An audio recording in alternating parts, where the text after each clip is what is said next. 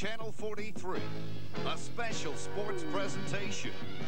Cleveland Indians baseball. Tonight, the Indians face the New York Yankees.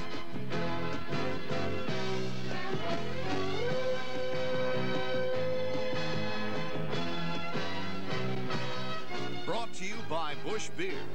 Remember, don't just reach for a beer. Head for the mountains.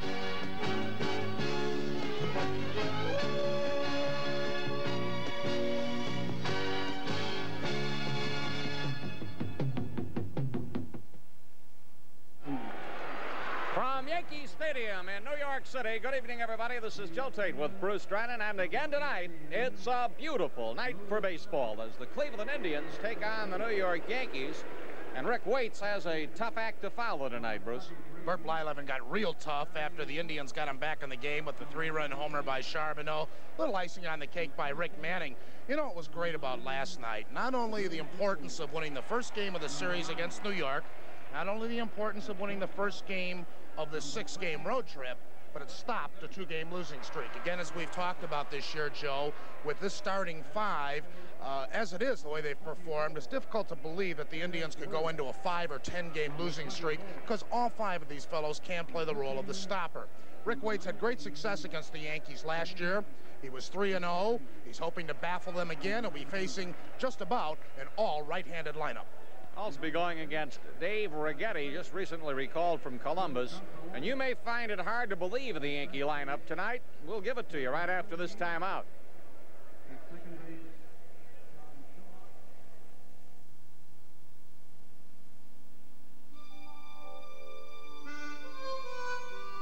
It's a lonely kind of job, riding fences. And after 9 straight days, nobody knows that better than you. But it's a job that's got to be done. So you get it done right. And then you head for the mountains. Busch. Head for the beer that always goes down smooth as a mountain stream. Busch. Brewed just one way, the natural way. For a taste of... Eastwick, good fastball.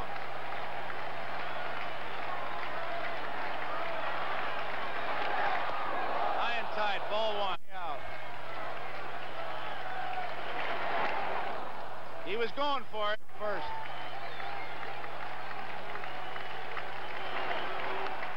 Foul ball out of play.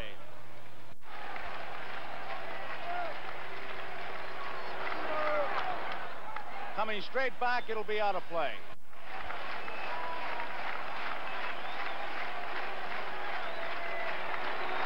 Outside. Foul ball. 2-2 pitch. Low, ball 3. Oh, here's the payoff. Struck him out. Eastwick comes back with a good fastball.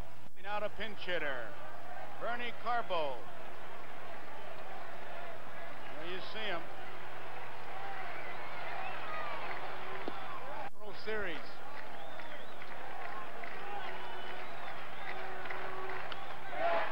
Left field, Foster is there. Makes the play. 2 outs. Carbo, one time the #1 draft choice of the Cincinnati Reds. You heard it before, but that's the irony of this game. He was drafted before Johnny Bench. Here comes more. He also hit the ball solidly to left field. Right. They're playing him to left field too, Dick. Foster is way over near the line. A lot of room in left center. Right. Important guy. He's a tying run. 2 outs. Inside. 1-1 count on Bernie Carbo. Ball 2.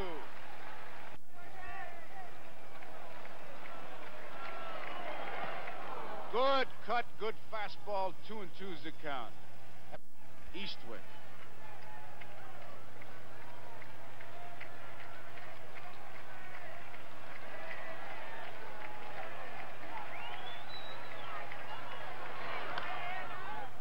play.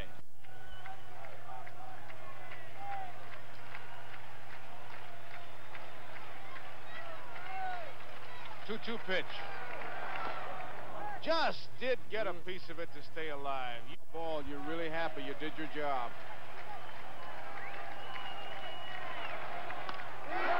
Deep center field, way back, way back. We're tied up.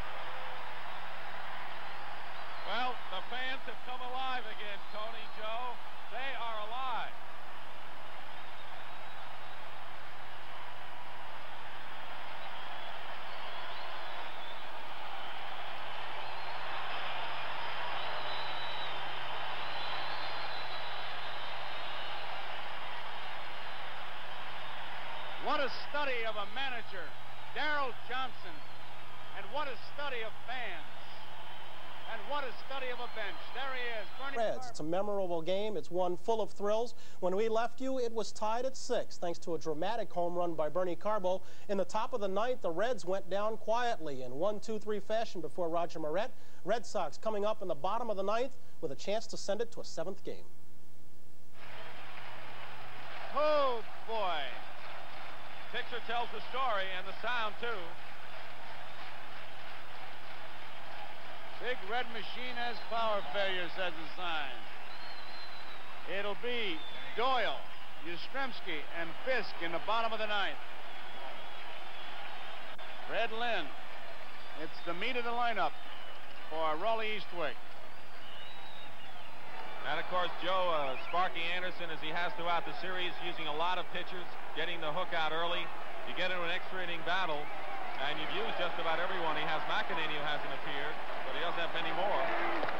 3-0 on a Fred Lynn home run. The Reds came back to tie it. In the 5th, tied it at 3. Then in the 6th inning, the Reds went ahead by a score of 5-3 when George Foster's double brought home 2 runs. They increased that lead to 6-3 on a home run by Cesar Geronimo. But the Red Sox came back in their half of the 8th. Bernie Carbo, in a pinch-hitting role, came up and smacked a 3-run homer to straightaway center. That tied the game and sent it on into the 9th. In the 9th inning, Roger Moret set the Reds down in 1-2-3 fashion, but in the bottom half of the night, Denny Doyle walked. Carl Yastrzemski singled him over to third. First and third, nobody out. Will McEnany brought on, as you can see, walked Carlton Fisk intentionally, bases loaded, none out, tie ball game.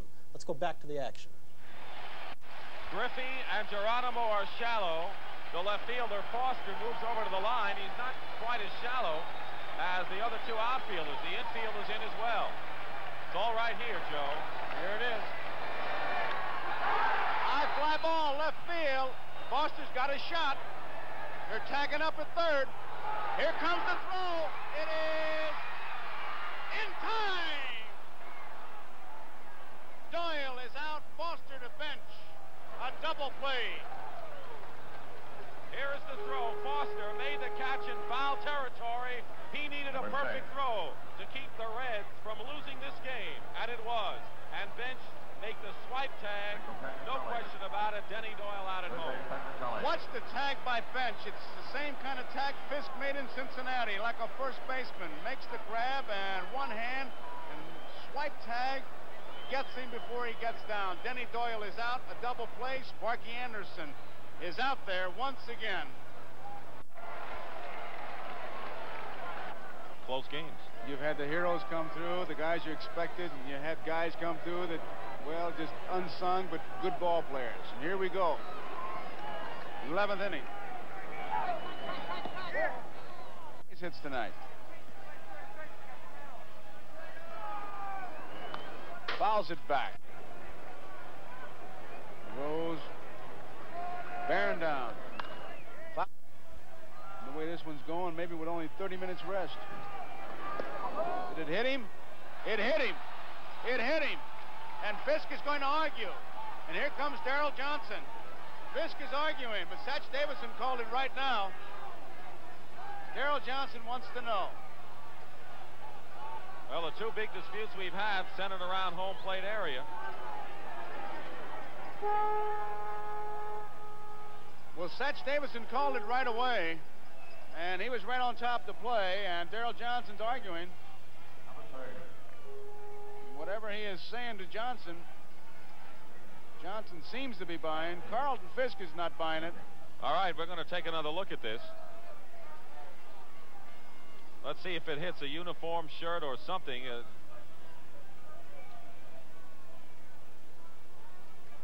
Must have been the shirt.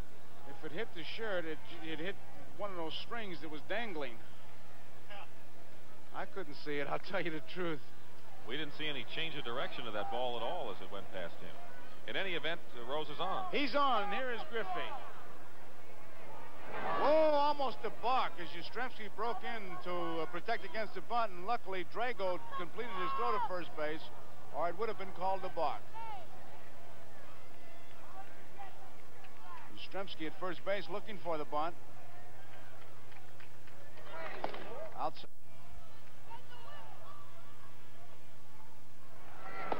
High, ball 2. The guy swing that bat, boy. That's no man's land.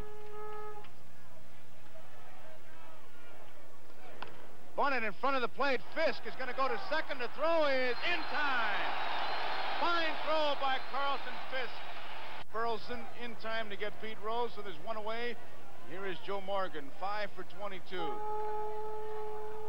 He singled and scored in the 7th inning. Griffey, good speed, is on at first base.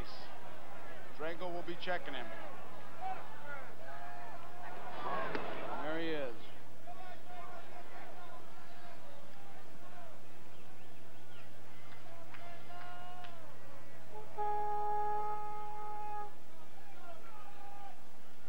Another throw. 6, 11th inning.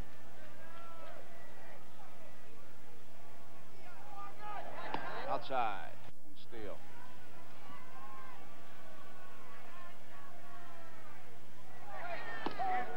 Strike is called on the outside corner. A good fastball by Drago. You heard that pop up here. Pitcher. Saw it as it came out of the Cincinnati bullpen.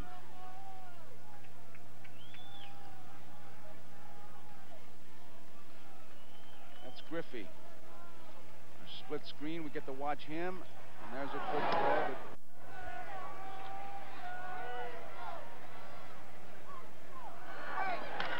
Well hit, right field, deep. Evans is going back near the wall, and oh, what a catch he made! What a catch by Dwight Evans, and it's a double play. Griffey didn't know what happened as Evans made a spectacular catch, and take a look at this. Dwight Evans went way back. He had no room to go anymore. Watch it. He knew where he was. One-handed catch. Crashes against the wall. Now his throw is off the mark by about 20 feet to the right of first base. Burleson covered the bag, the double play. Big play of the game, and now we go to the bottom of the 11th inning, still tied at 6-all. We've seen it all. What a great catch by Evans. And blowing out, we've had 3 homers tonight, all to right field or center field. Carbo's was to dead center, the other 2 to right. There's a ball.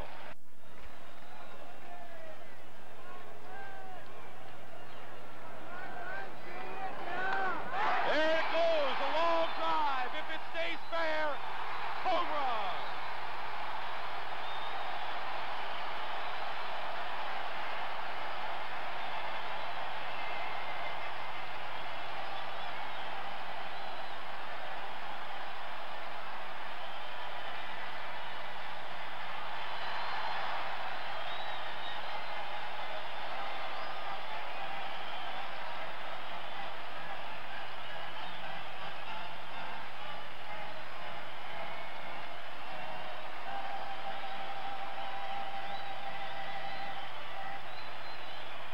We will have a 7th game in this 1975 World Series.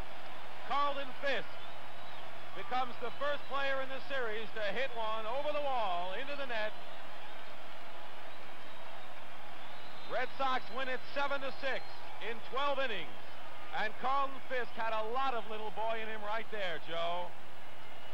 He took one step, knew it was going to be close. He knew it was gone, and it was dancing in the streets all the way around. Johnny Pesky meets him at first base, and he is dancing as he gets his second base. It came very close to hitting that foul pole. We'll see how close. There it is. Pick it up as it comes, and there it is. It did hit it, and Foster did come up with the ball. So there will be a 7th game here tomorrow night. What a World Series, Joe Garagiola, have we seen here between these two clubs.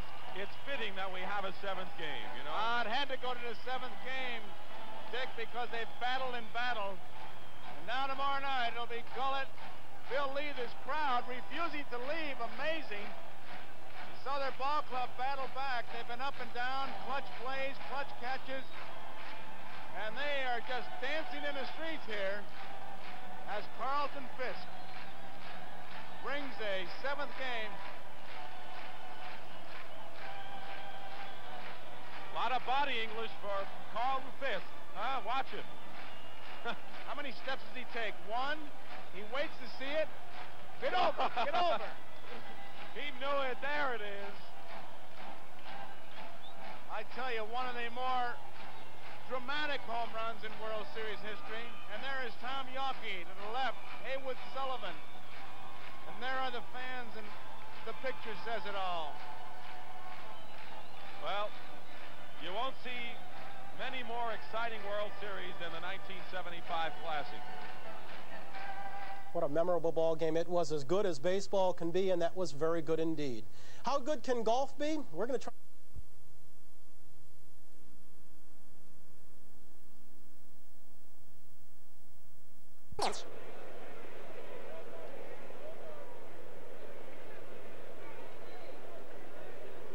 2-2 pitch. That's a base hit. Manning into left center to pick it off, and Mercer has a base hit with one out.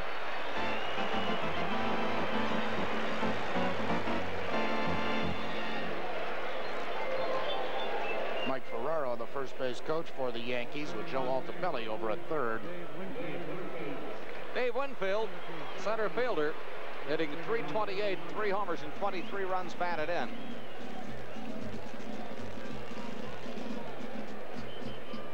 Winfield last night went 1 for 3 plus a walk.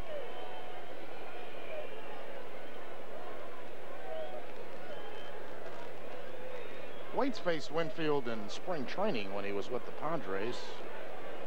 He was pitching him inside then, but the word so far this year is keep it low and away from him.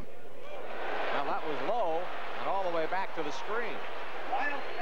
Mercer to second base on the wild pitch. I don't think that's what Waits had in mind with the low and keep it away from him. Well, he fell behind in the count to Mercer, too. Here it is again.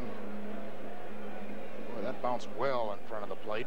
Rick Waits throws 2 different curveballs. The slower of the 2 is one which he throws for strikes. The faster breaking ball is a waste pitch, or when he'll try to strike out a batter. Throws a fastball, about 85 miles per hour on the average, and of course a very effective screwball. So Mercer at second with 1 out, and Winfield at bat with a 1-0 count. Reggie Jackson is next. Ball 2.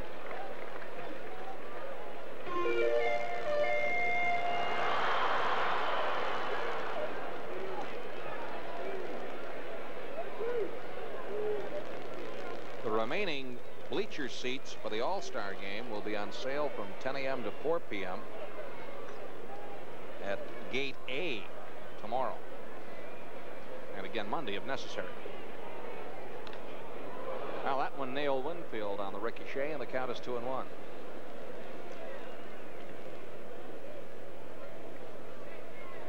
And at the same time, you can also purchase tickets for the Indians' upcoming home games, and there are 4 dandies on the schedule next weekend, all things permitting. Friday night, Saturday afternoon, Sunday afternoon, and Monday night with these same Yankees. Mercer at second.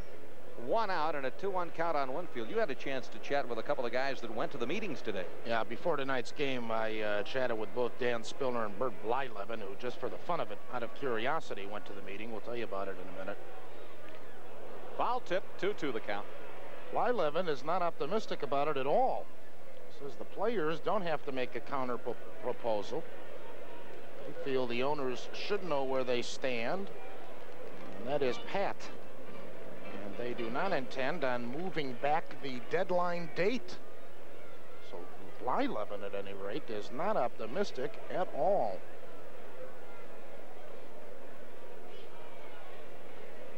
Waits with a 2-2 pitch to Winfield, and then decides better and steps back.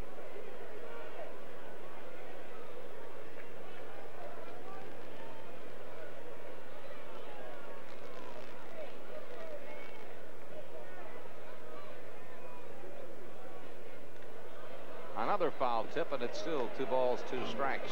That meeting was conducted at Marvin Miller's office in Manhattan, not far from the hotel where the Indians stay in New York. They have now agreed to go to a neutral site for further meetings. Tomorrow they'll talk about the shape of the table, all those other good things that they talk about in negotiations in this modern day and age. 2-2 pitch. That got Winfield. Foul tip into the mitt of Diaz. 2 outs with Mercer still at second base. Rick Waits really fooled Winfield with this pitch. He was way late on it, was not looking for the fastball at all, but more or less the screwball or the breaking ball low and away. Here's Reggie Jackson. 202 batting average, 5 homers and 21 runs batted in. In last night's contest, he was 1 for 4, drove in a run. Strike 1. Reggie has 3 homers and 12 RBIs in his last 11 games. Has driven in 14 in the last 13 and is hit safely in 6 of his last 8 games. But the batting average is still down there. Strike 2. You don't suppose that Reggie has it in his contract that when the batting average is below a certain point, they don't put it up on the board because they still have Winfield's numbers up there. There they go. Slap up those numbers. That was a sidearm curveball, that last pitch by Waits. Hammered right at Kuiper, and the line drive retires the side. No runs and a hit with a man left, and at the end of 1 inning of play, the Indians nothing and the Yankees nothing.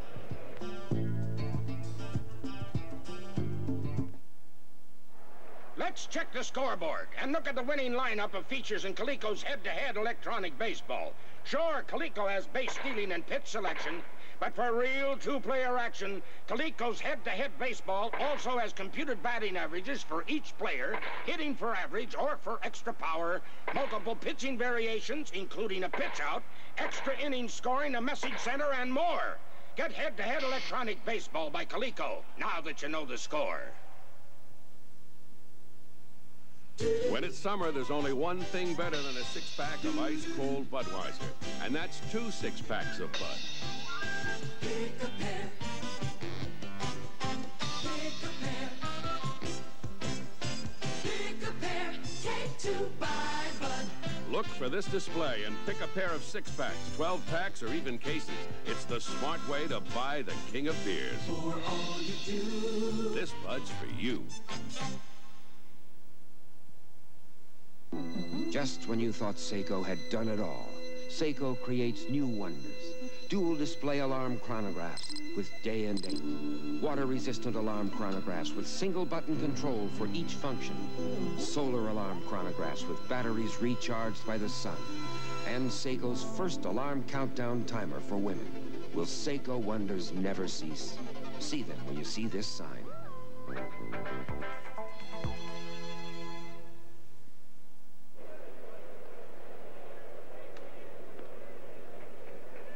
Toby Harrell will lead things off for the Indians in the top of the second inning. He'll be followed by Bo Diaz and then Joe Charbonneau. Dave Righetti, the young left-hander, the pitcher tonight for New York. This is his first appearance of the '81 season.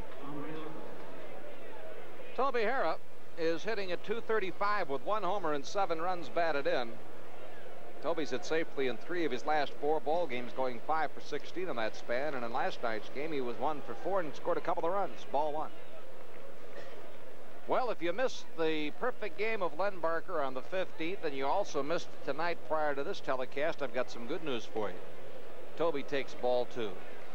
Wednesday night, May the 27th at midnight, Channel 43 will televise a repeat of the entire complete perfect game tossed by Lenny Barker on the 15th of May, and that is in answer to a very large number of requests, I am told. Yes, I understand that the station has been flooded with phone calls and mail. And 3-1 the count on Toby Harrah. We had intended on putting that hour special show together for you, but because of all of the requests, the management has decided to air the entire ball game again. Harrah just walked and moves back into a first-place tie with Hargrove in number of walks. It's the second one given up by Righetti.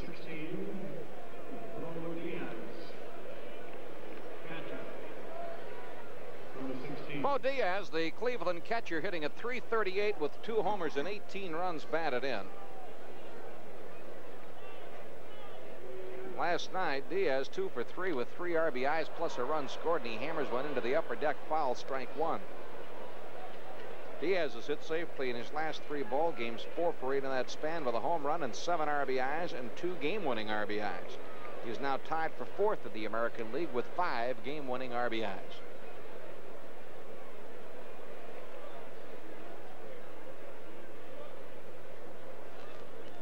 Not a serious attempt to get Toby at first. Indians are 10-4 against left-handed pitchers this year. This one is a fair ball. Righetti onto the first baseman Worth. On to second base goes Toby Harrah. 1 out, runner at second. Well, that's all right. It has the effect of a sacrifice. It's a runner in scoring position for the Indians, with Big Joe coming up. Now Charbonneau, the right fielder, now has a batting average of .239 with 3 homers and 13 RBIs. Charbonneau last night 2 for 3, a double, a home run, and 3 runs batted in. Charbonneau has hit safely in 4 of his last 6 games, 5 for 11 in that span with a double, triple, home run, and 5 runs batted home.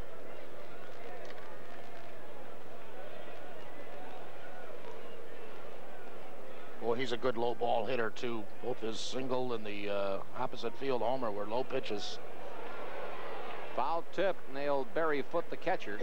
Strike 1. Bruce, they just flashed up on the board. The Dodgers beat Cincinnati this afternoon. Now, I was out soaking up culture, but I know that you were glued to the tube. What happened to Valenzuela? Yeah, I watched, we'll look at this last pitch. I watched the game with a couple of our players and who had never seen Valenzuela pitch before either. His screwball is absolutely nasty.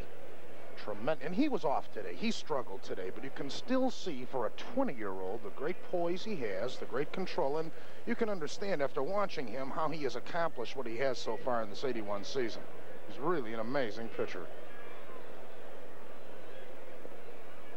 And the count on Charbonneau is now even at 1 ball, 1 strike. We're in the top half of the second inning. Don't forget, tomorrow afternoon we'll be with you at 2:05 from Yankee Stadium as the Indians finish this series against the New York Yankees. It'll be John Denny against Ron Guidry, and then we head for Boston. 2 balls and a strike. Here's an interesting tidbit from last night's game after Blyleven had given up the 3 runs to the Yankees, and he yelled over to Charbonneau in the dugout after the side was retired and said, pick me up, somebody pick me up. And Charbonneau said, I'll pick you up, Bert. He hit the home run. He came charging back to the dugout screaming at Bert, saying, I did it. Bouncer to third. Greg Nettles on to Worth.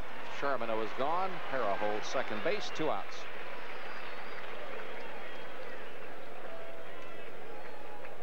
Rick Manning coming to bat. If you didn't watch last night's game, you probably won't believe what I'm going to tell you. Manning crushed one here last night, deep into the seats in right. His first home run of the year. Manning now at 179 with 3 RBIs.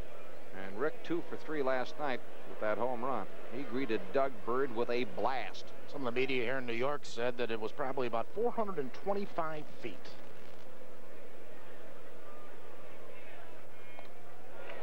Strike 1. I don't want to demean Mr. Manning's home run, but Herb Score had only 1 major league home run in his career, and he hit it off Bill Monbouquet or take that back, Maury McDermott in Yankee Stadium. It came down in about the same place. There's a smash up the middle into center field. Manning is going to send Hara home, and the Tribe leads 1-0. And Mr. Manning is starting to stroke that ball with authority. Big clutch hit for Rick Manning as he delivers for the Tribe and puts the Indians on the board. You know what impressed me last night about Manning was after he hit the home run, his very next trip to the plate, he slapped a good hard single to left field, going with the pitch, a good line shot. Boy, when he starts hitting, he becomes a very valuable man in the offense for the Indians. That is Manning's 4th run batted in this year. Told me he knew he had that homer, too. He took his sweet time going around the bases. Manning back with a hand tag of the bag. A little more serious attempt by Righetti. He said he actually went around those bases faster than he had intended to. And foul back. Manning's batting average goes up 15 points to 194. Oh, I see. Last night, statistics not included in that sheet they gave us concerning Manning. So actually came in tonight hitting 194 with a home run, 4 RBIs, and now he has 5. Plus, he stole a base last night on John and got a tremendous jump on him. Bucky Dent, when he got the ball at second base, didn't even bother to apply a tag. 2 strikes.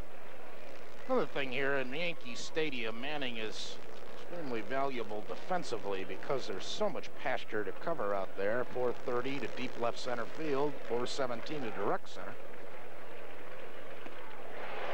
For Riser fans, the inning is over, but the Indians get on the scoreboard. 1 run, 1 hit, 1 walk, 1 left. And at the end of an inning and a half, it is Cleveland 1, the Yankees nothing.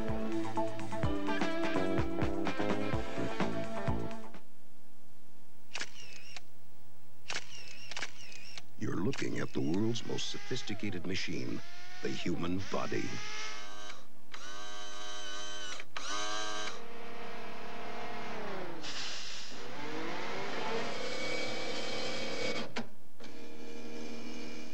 Of course, sometimes even the most sophisticated machine needs repair. Blue Cross and Blue Shield, the world's most popular health club. Tell me, Joe, how does the season look? We've got it locked this year. Well, you sound awfully sure. Here, let me show you what I mean. Why have you locked up all this spread?